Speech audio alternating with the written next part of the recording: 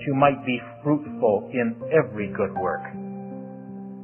Not that there might be a little encouragement in this or that, and maybe get a few more kids in your Sunday school class, but that everything you touch would have the heavenly Midas touch to it. Everything you did would have the blessing of God upon it, and that you would be fruitful in every good work.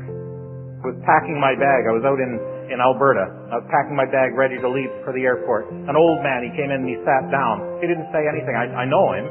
He never introduced himself or said hi, Jabe, or anything. He just sat down in the chair and he began to tell me the story. And when he was finished the story, he got up and he walked out of the room.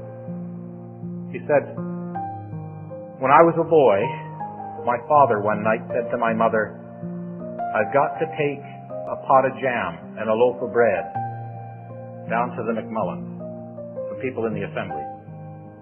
She said, 'It's 10 o'clock at night. Take it in the morning.'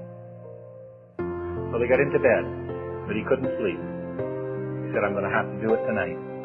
And he got back up and he got dressed. And he took the pot of jam and the loaf of bread and he went down to the McMullins and he knocked at the door. And all the lights were on in the house. And they opened the door and they were all standing there dressed. And he said, 'Well, brother, I'm sorry to be here so late, but I just felt the Lord wanted me to bring you this loaf of bread and a little bit of jam.'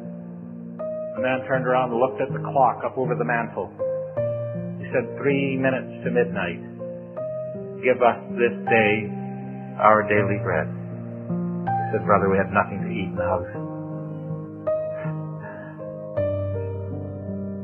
You can never do a good thing too soon, because you never know how soon it'll be too late.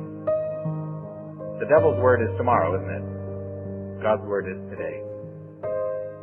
That you might be fruitful in every good work.